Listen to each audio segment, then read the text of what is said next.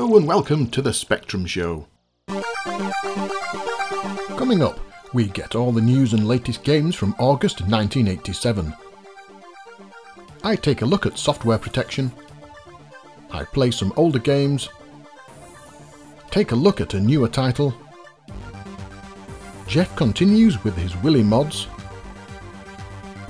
And we end with the extra bit.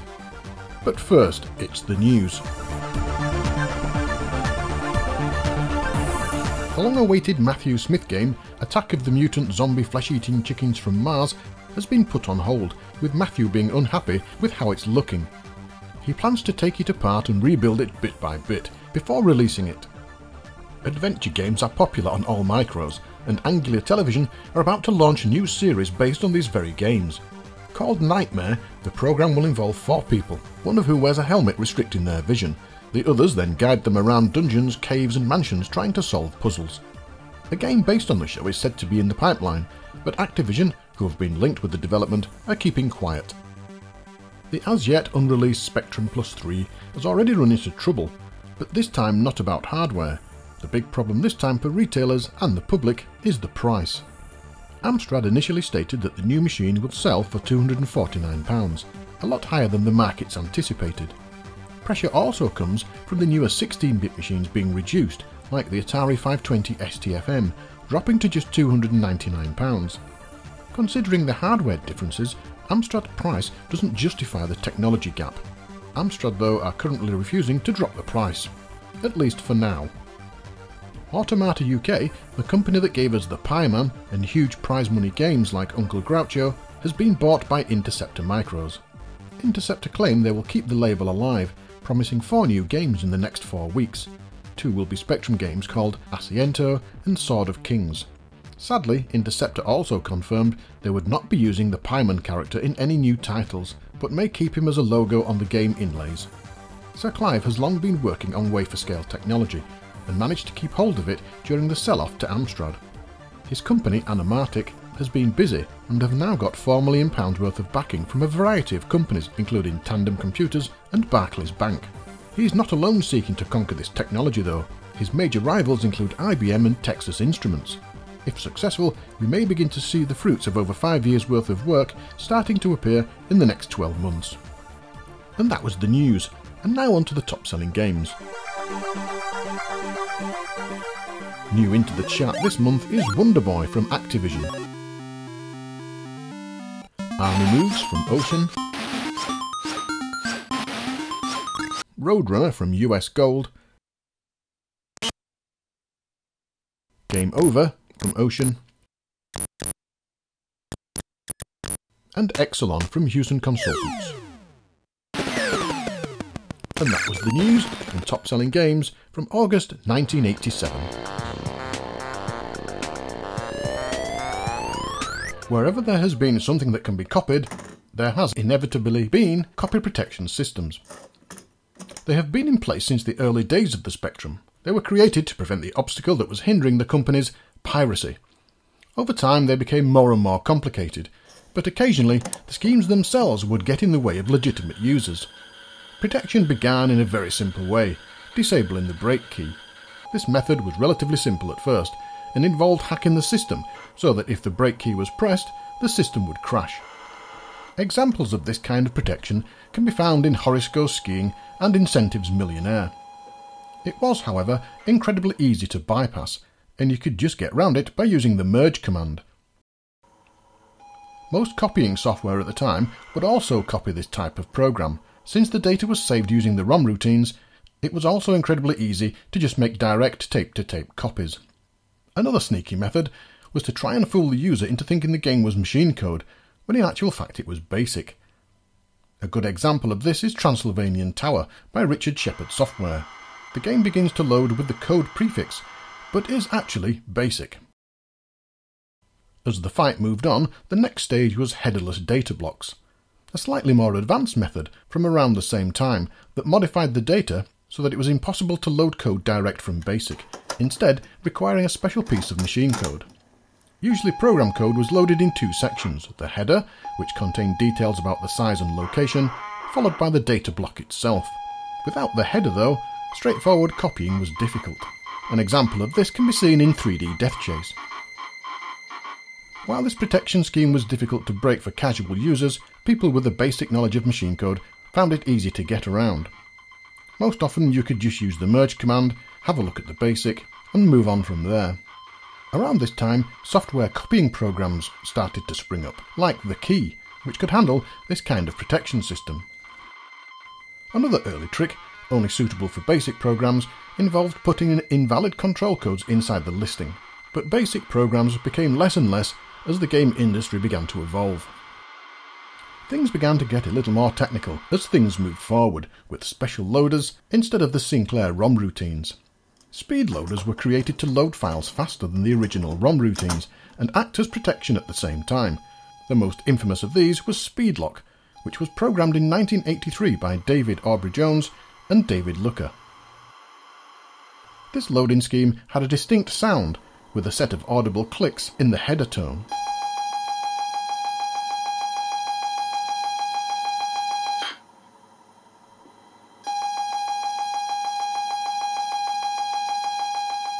This and the high-speed loading made Speedlock very difficult to copy using tape-to-tape methods. However, copiers for Speedlock programs soon cropped up, such as the Lerm tape utility. Ultimate Play the Game, US Gold and Ocean were among those who used Speedlock extensively for their programs. As well as Speedlock, there was also Alcatraz, another popular protection scheme, which had the ability to animate loading screens during the load process.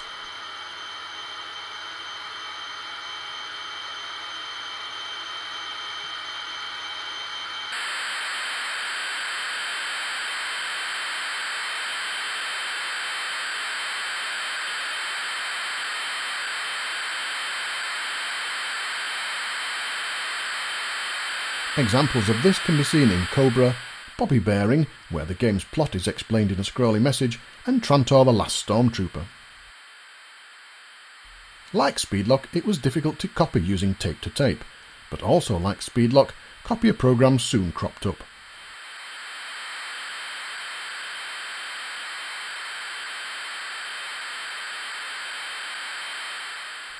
Along came BleepLoad with a strange loading scheme because it loaded programs in blocks of 250 bytes each.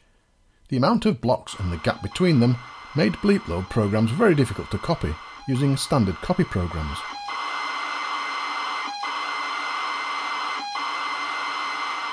Examples of this are Gunstar and The Pawn, as well as many Firebird games.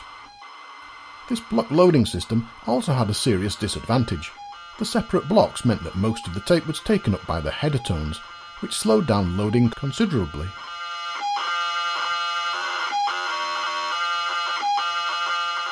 As the schemes became more and more difficult to crack using software programs, it was time for another approach: hardware. All schemes became null and void when Multiface arrived from Romantic Robot. It could copy all the programs released with just a single press of the button. Once halted, the user could then save all of the RAM to tape. It also had a built-in monitor, which meant the games could be inspected and hacked, and this was a great problem for software companies, as it allowed copying of any program by just pressing a button. With software and now hardware schemes being defeated, the companies turned to yet another option: off-tape protection.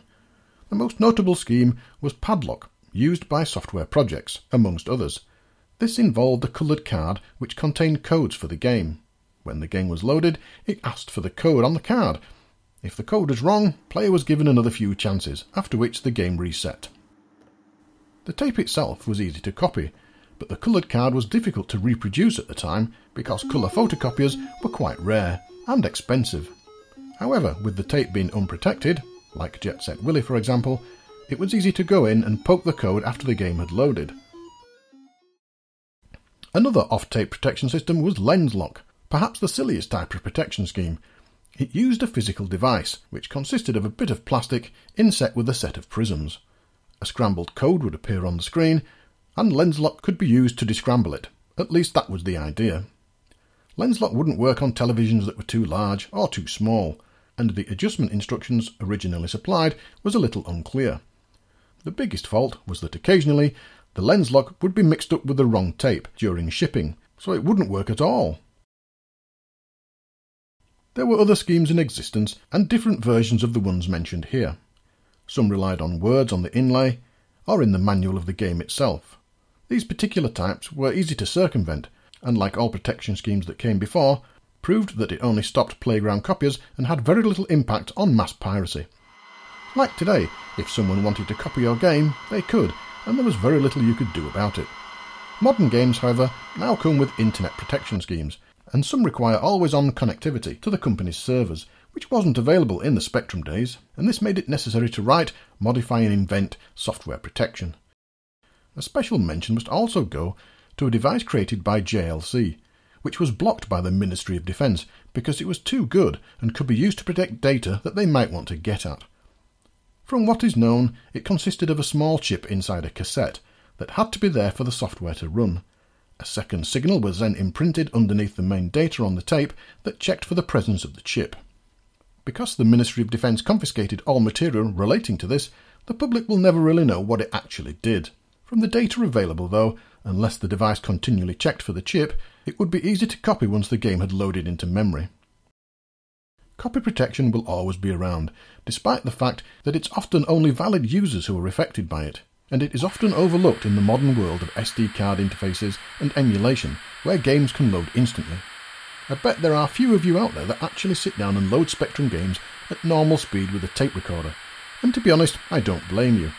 It was interesting though to see some of these loaders in action, especially Alcatraz with its animation features, something often overlooked when emulating older machines.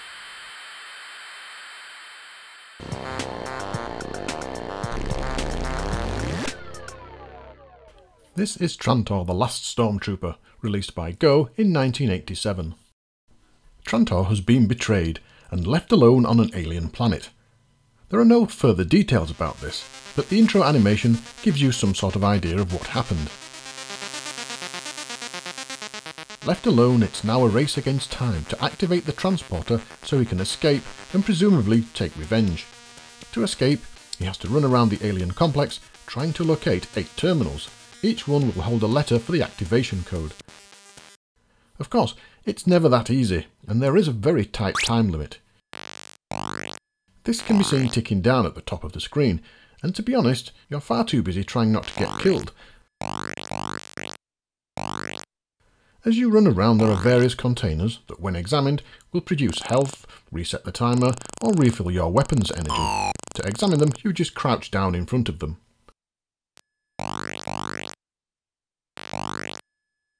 Onto the game then, and as you can see, the graphics are very nice, large and well animated and smooth. The character can run, crouch and jump, as well as fire his flamethrower. There is always something to shoot, but because of the time limit, it's sometimes best to just run and hope you can find the next health pickup. There are lifts to other levels, each one having detailed backgrounds, often changing to give a variety of different areas. Sound is well used too, with some nice music on the start screen and good effects for various elements of the game. As a game though, I'm not too convinced. That time limit is a real killer, and you have to learn the game map to survive. Even then it can be tricky. There's no time to stop and fire, you just have to keep hurtling forwards, looking for health pickups and terminals. Once you have all the 8 letters, you head off in search of the transporter, so you can enter the code and escape. I never got all 8 letters, and did have a fair few tries at it. The first couple were wasted, because I was wandering about admiring the graphics and trying to shoot everything, which soon ended in frustration, as the timer kept running out.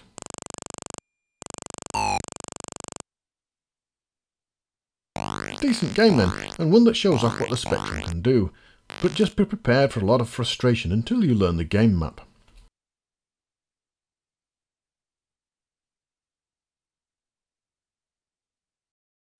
This is 3D Grand Prix, released by Zeppelin Games in 1991. There were many Super Sprint clones around for the Spectrum, many coming from Codemasters, but there were a few other companies producing the same kind of material too. Enter Zeppelin Games and their version.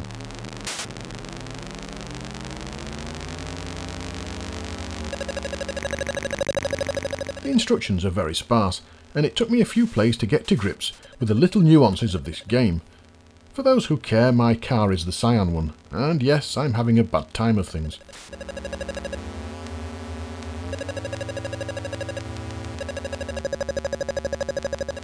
The circuits are drawn well, but if you watch carefully, you'll notice that the cars are visible when they go under the bridges. It doesn't really affect the gameplay, but it can just put you off a little bit when you cross paths with other cars. Accelerating is done in stages by continually pressing the accelerator key. So you press it once to start off at slow speed, you press it again and your speed increases again and again until you reach full speed, something missing from the instructions. And I spent ages wondering why all the other cars were faster than me.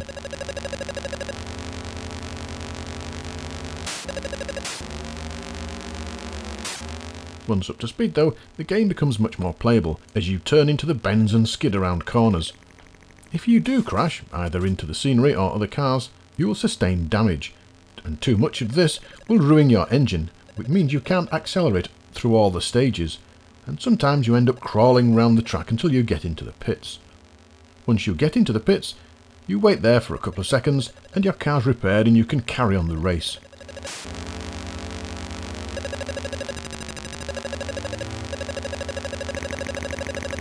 To progress to the other tracks, you just have to complete the course in time. You don't necessarily have to win.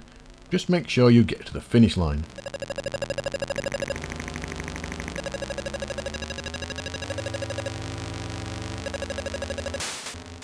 The courses vary in complexity, from fairly simple to pretty difficult, and all of them are drawn in one colour.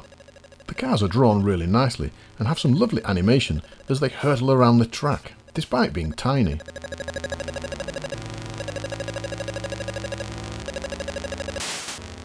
Sound is well used too, with some really nice engine sounds and skidding. Once you get used to the controls, I think you'll really enjoy this game. It's a quick pick up and race game, and quite challenging.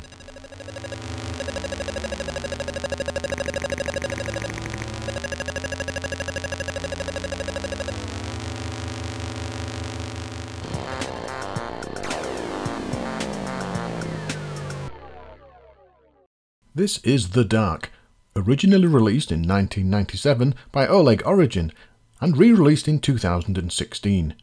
Instead of me telling you what the plot is, I'll let the game do it for you.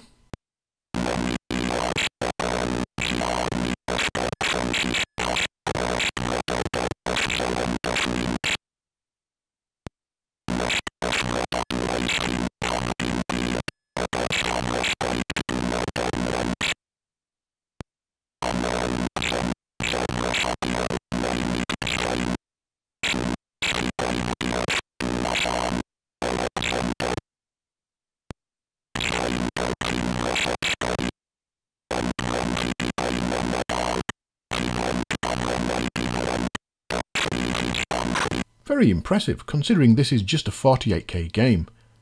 Onto the game itself then, and wow, yeah, very impressive 3D action game here, that many Spectrum fans have dubbed the specky version of Doom.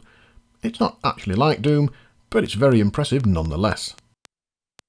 You travel through a 3D world looking for the exit, and usually have to locate keys to open up a gate. The keys are those handprints in the wall. You're not alone in this world though, and there are beasts that are not happy with you being there. You are initially armed with just a pitchfork, or a trident, and you have to stab away until they drop dead. Soon though, you'll find a gun, which makes dispatching the enemies much easier. You still have to keep out of their way though, so it's a dodge and attack strategy.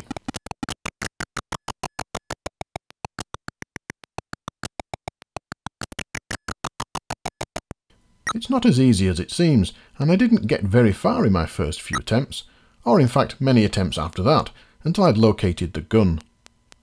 You can view the map at any time, and this indicates keys and exits as well as trees and other items.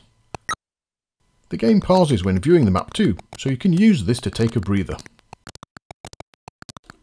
Back to the game, and the graphics, as you can see, are great. Very colourful enemies wander around, and everything is as smooth as it can be for a colour 3D game. Sound is used well, with background effects and footsteps, as well as firing and death sounds, and the control is responsive. This is not an easy game, at least for me, but it's well worth playing just to see the Specky playing a 3D shooter. Definitely one to give a go then, although it didn't seem to like my +2 machine.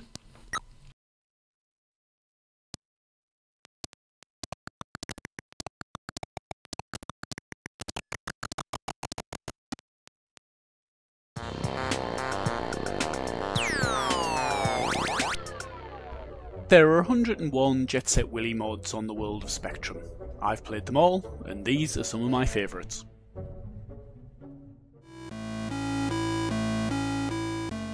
Today we're going to take a look at Vampire Hunter Willy.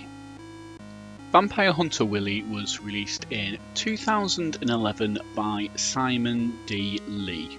Now, I haven't been able to find much more information about Vampire Hunter Willy on the internet. There are a couple of YouTube videos of it, but that's it. There's no background story about this. From the name and from the game itself, it's easy to see that this game has a gothic influence. Simon has written one other Jet Set Willy mod, which is Jet Set Willy Meets the Beatles, and of the two, I prefer this, which is why it made it into the list. And this is another cracking Jet Set Willy mod. This is another Jet Set Willy mod that uses the 128K Jet Set Willy engine, and as such has improved music, so the music isn't the kind of beepy Hall of the Mountain King style music from Jet Set Willy or Manic Miner. This is improved sound using the 128K's much improved sound chip. And while that's nice to have, it's not the reason I picked this game. The reason I picked this game is I started playing this, and as I've said before many times in this series, I just kept wanting to play. I wanted to see what was next. The map of the game is good. It's about the same size as the original Jet Set Willy, so there aren't a huge number of additional screens in the game. That 128K, the extra K that you get from that hasn't been used in adding a huge number of additional screens to the game, which I'm glad to see actually. I think if the game had too many more screens then it would get a bit cumbersome. So when you start playing this game, you start in the mountain entrance and you go into the depth screen. And one of the first things I really liked about that screen was the moon. The moon is animated and is done really well. It's only a few pixels wide. It's more than an 8x8 block. It's probably a 16x16 block looking at it. But it is really well done. And that theme kind of continues throughout the game. There are lots of really nice little animated pieces in the game and lots of nice clever animations as well. The next thing you notice in this game is when you come to get through it, you kind of, well, hold on, where do I go next? This looks like a dead end. You've got to jump through some of those blocks that let you walk past them but you can jump onto to get the item that's in this room and then to get to the exit in the room. And that continues a theme in this game that goes on quite a bit, which is navigating the map and getting from one room to another sometimes can be a little bit tricky. I haven't managed to find every single game in the room yet, or I haven't managed to find every single one that I can see on the map. And then you start to traverse the map, as I say, and you find some more really good rooms. I really like the room called Heir to the Dark Throne, which has written in really large letters across the top of the room, Alucard. Fans of the Castlevania series will know is one of the protagonists in that series and is the main protagonist in Castlevania Symphony of the Night, which is of course a very well regarded Castlevania game. I really like Castlevania games. In fact, I really like Metroidvania games. And maybe it's because I like those games and the gothic feel to them that I like this game. One thing that there is a lot of in this game is something that's been in previous games that I've reviewed, which is the very large figures in a room. So there's a room called Shadow of the Past that looks a lot like the Central Cavern, which has a huge big rendition of Minor Willy in it. There's one called Ancestral Remains that has a kind of medieval looking Willy. Then there's Acquaintance Has Forgotten that has a rendition of Technician Ted. And that theme just continues. There are other rooms that have like big figures in them that aren't anything to do with Jet Set Willy per se, they're just there. A very notable room, and one which has its own videos on YouTube, is called 8-Bit Hell, which has a depiction of the C64 symbol, or the Commodore symbol from the C64 in it. When I found that room, I had a little chuckle to myself. Another room that I really like, or dislike to be honest with you, is one called Why Won't You Die? Now there is some secret to that room I don't think I've figured out yet, because when you go into that room you just die. There's a kind of timer on the room, and after so many seconds you die. A bit like the Donkey Kong kill screen. Now the thing about this game is I could probably continue all day talking about particular rooms and why I like them. As I said at the start, you start playing it and you just think, oh, what's next? Let me find another room. Let me see what's just beyond this horizon, and you just keep doing that. So that's Vampire Hunter Willy. Well worth seeking out if you're a Jet Set Willy fan, or if you're a fan of Castlevania games or just Gothic themed games in general. Till next time, happy gaming!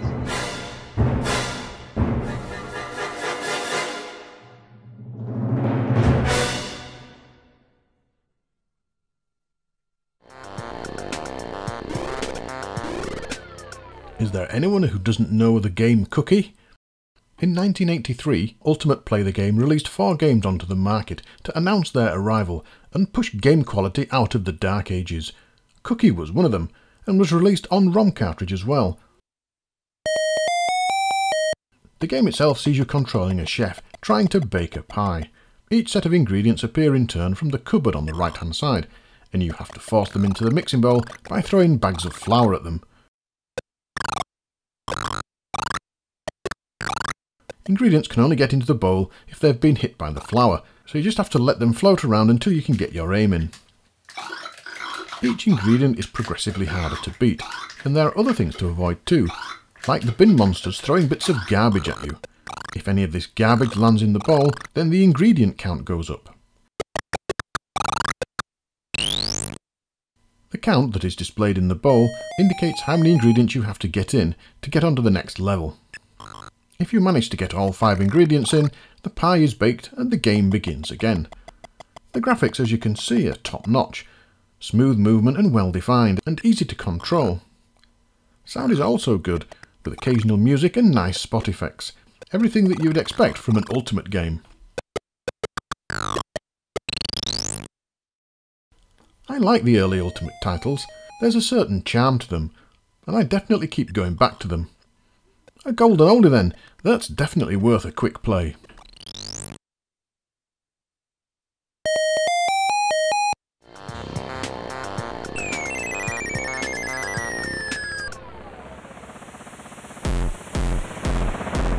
Anybody who bought the design game Darkstar when it was released not only got a fine game, but also a nice hidden secret.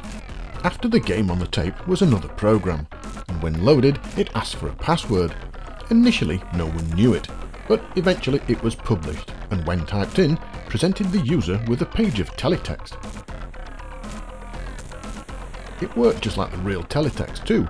You typed in a page number, and when the counter reached that number, the page was displayed. Reading deeper, this was a sort of energy release for the programmers, somewhere to record their frustrations and have a laugh after long coding sessions.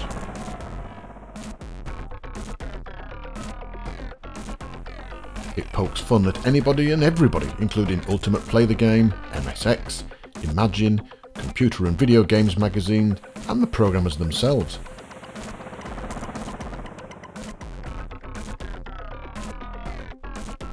It is, of course, silent, so I've stuck some music in the background for you, but when I first got into this, I was amazed. I read it, and still do today. Maybe it was because, at the time, some of the things mentioned were actually happening, like the dispute about review scores in Computer and Video Games Magazine. Or maybe it was because I wanted to be a games developer myself, and found the descriptions of everyday life enthralling. But this was, and still is, a damn fine read for me.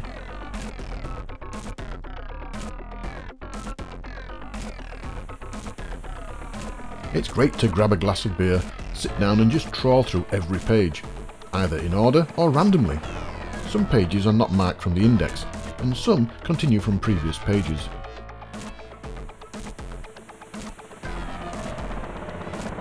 If you feel things are a little slow, you can always speed up your emulator so the pages load faster. So if you ever find yourself with a bit of spare time, and you were around in the early 80s, this will bring back a lot of memories and give you a laugh at the same time. Enjoy!